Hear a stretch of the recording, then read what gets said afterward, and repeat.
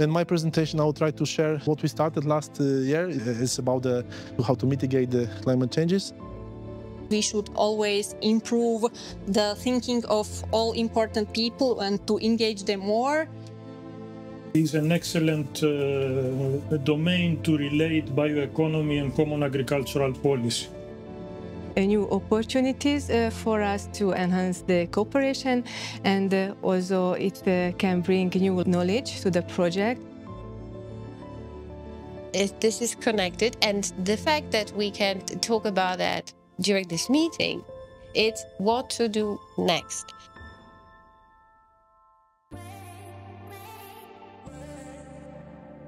It is always great to visit Poland to see the perspective of different value chains.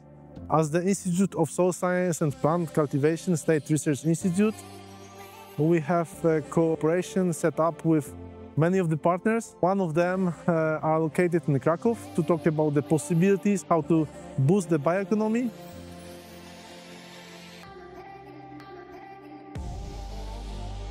We can create something, but it's difficult to make it alive after the project. We all know that. Those of you who are collaborated and involved in EU projects, it's always a struggle.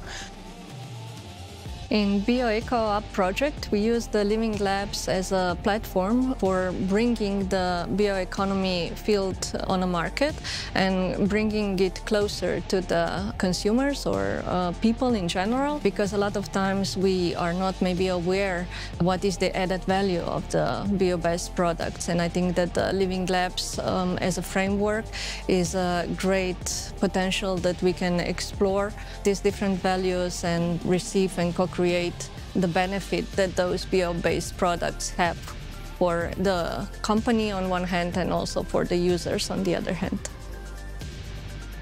During this meeting, which took place in Kraków, we visited a laboratory of one of the startups, Bread, who presented how to upcycle the side streams for the bread production.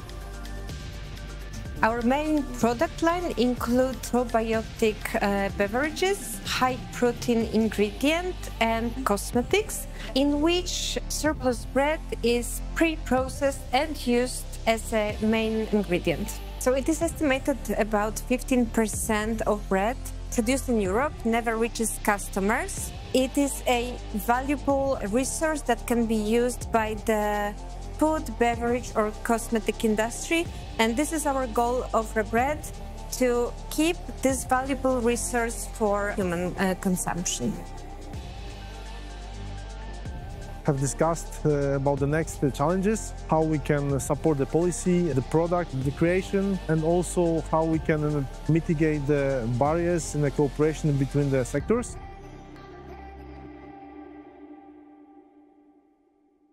During the last decade, it became clear for the policymakers, if we would like to put the agriculture on a sustainable path, we need a new logic, both in production and the economic thinking.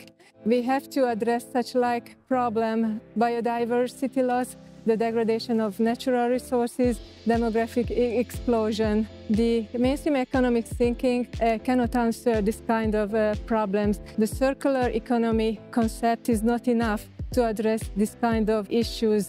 We should decrease the amount of fossil-based raw materials in the economy.